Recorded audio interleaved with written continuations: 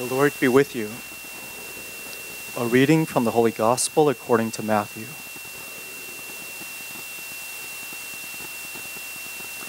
When Jesus heard that John had been arrested, he withdrew to Galilee. He left Nazareth and went to live in Capernaum by the sea, in the region of Zebulun and Naphtali, that what had been said through Isaiah the prophet might be fulfilled. Land of Zebulun and land of Naphtali, the way to the sea, beyond the Jordan, Galilee of the Gentiles. The people who sit in darkness have seen a great light. On those dwelling in a land overshadowed by death, light has arisen. From that time on, Jesus began to preach and say, "Repent, for the kingdom of heaven is at hand." As he was walking by the Sea of Galilee, he saw two brothers, Simon, who is called Peter, and his brother Andrew, casting a net into the sea. They were fishermen. He said to them, "Come after me, and I will make you fishers of men." At once they left their nets and followed him. He walked along from there and saw two other brothers, James the son of Zebedee and his brother John. They were in a boat with their father Zebedee, mending their nets. He called them, and immediately they left their boat and their father and followed him. He went around all of Galilee, teaching in their synagogues, proclaiming the gospel of the kingdom, and curing every disease and illness among the people. The gospel of the Lord.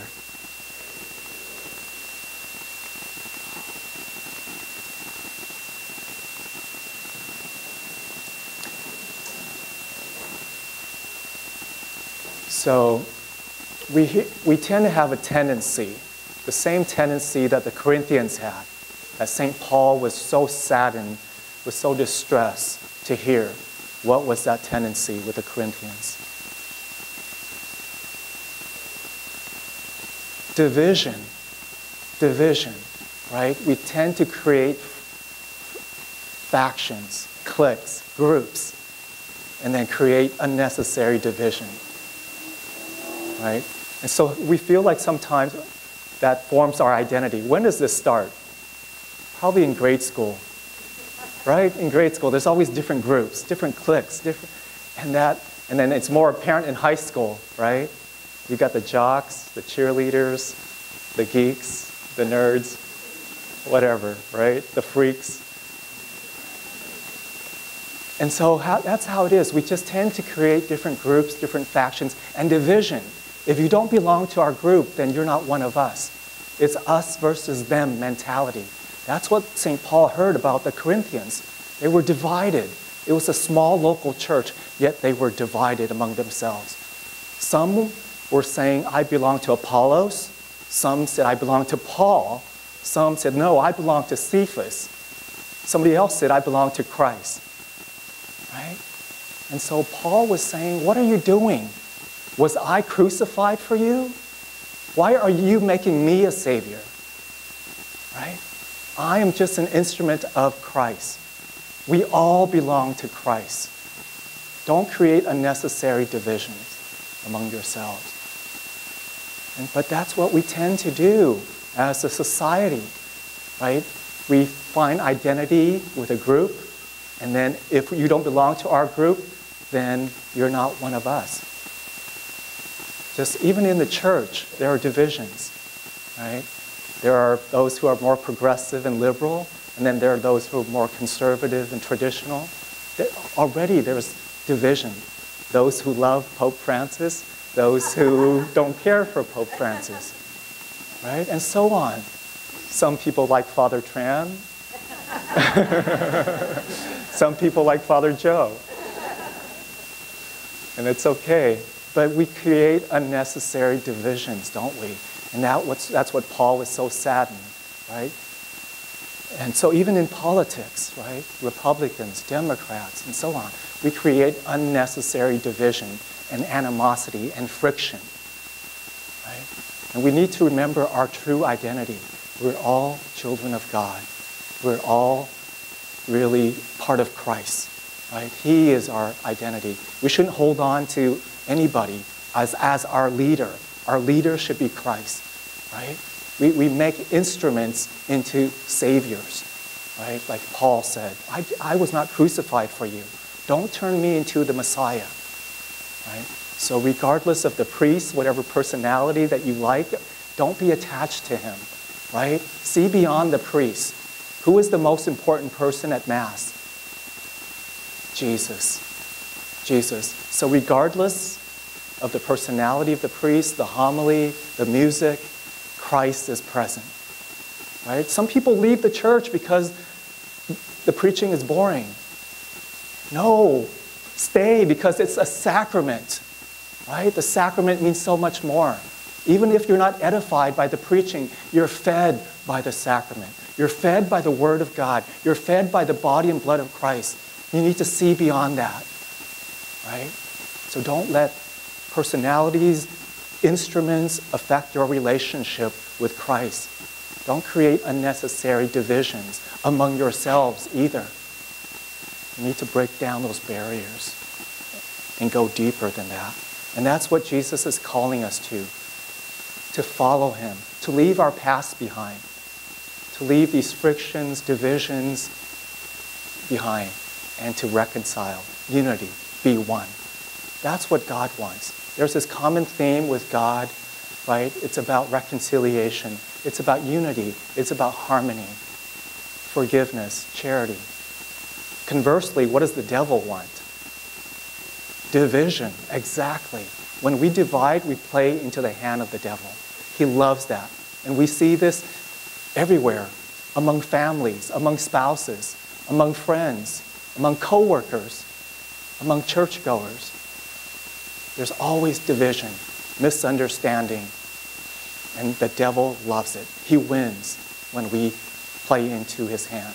God is always about forgiveness, reconciliation, humility, oneness, rather than division, discord, and disunity, which is the MO of the devil.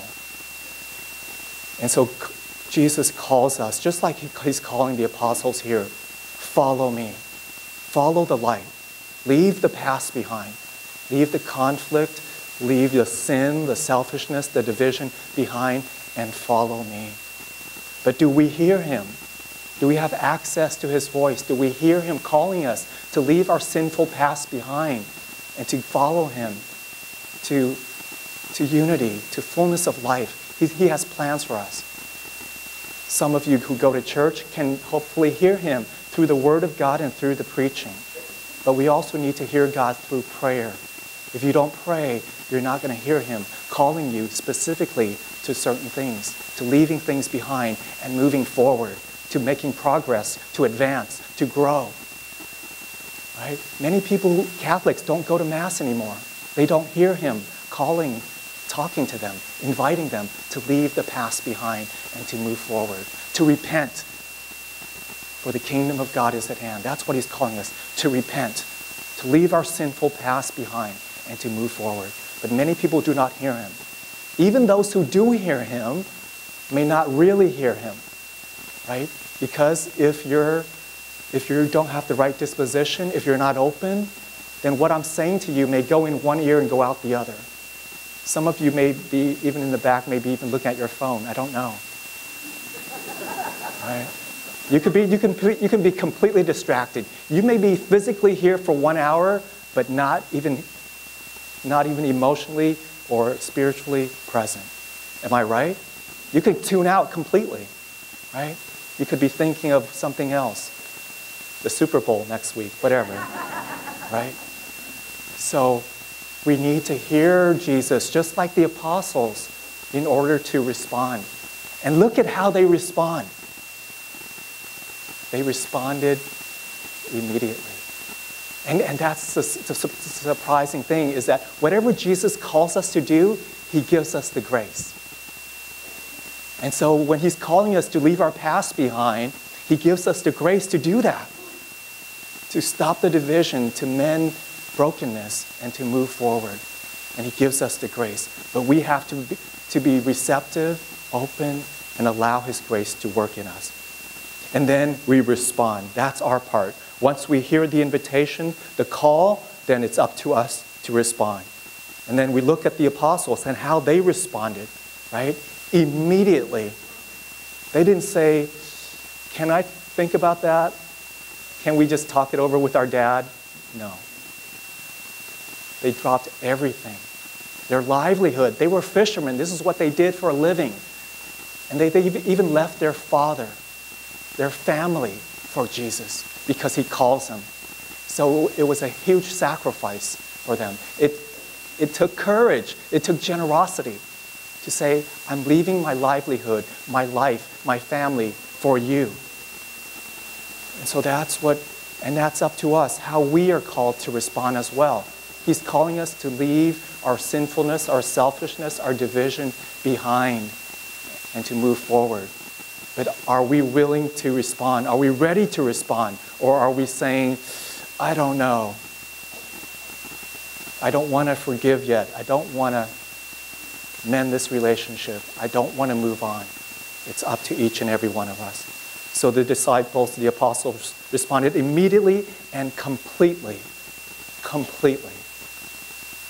Right? And that's up to us. You know, I know people who are still talking to their ex-boyfriend or ex-girlfriend on the phone, communicating with them without their spouse's knowledge.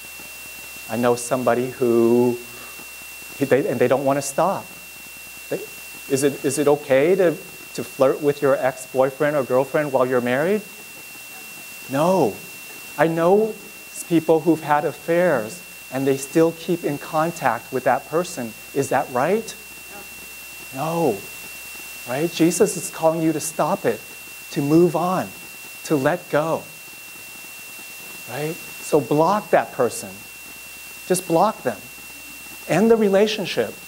Don't play with fire. You're putting your marriage at risk. You're putting your family in harm. Right? Don't do that. Stop it. It's sinful. It's wrong. Stop it so that you can move on. But some people don't. They don't want to let go. They're still attached to their ex-boyfriend, ex-girlfriend, the person they had an affair with. Right? Jesus is calling them to let go and to move on. But they won't. They can't. They refuse to. Right? So I don't know what division, what sinfulness, what tendency that you have that Jesus is calling you to leave behind. Right? But there's something. All of us. He's calling us to leave behind and to move on. So it's up to us to respond.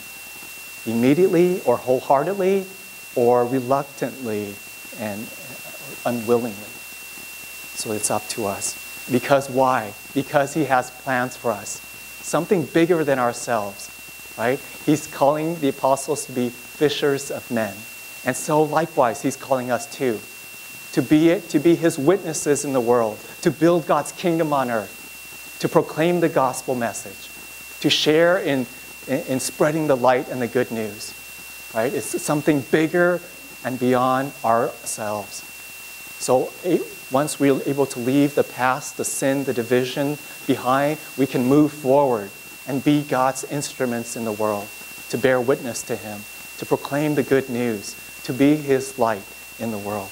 He has plans for each and every one of us, just like the apostles. He wants each and every one of us to be fishers of men, to bring his kingdom on earth, to bring others to him, to build up the church, not to create division. So, as we receive the Eucharist, let us give thanks to the Lord for revealing to us through St. Paul our tendencies towards division and faction and cliques. And then listen to Jesus' call to leave that behind, a call to unity in Christ. So let us ask for the grace to respond completely and wholeheartedly so that we may become the person that he created us to be and to bear witness to Christ in the world.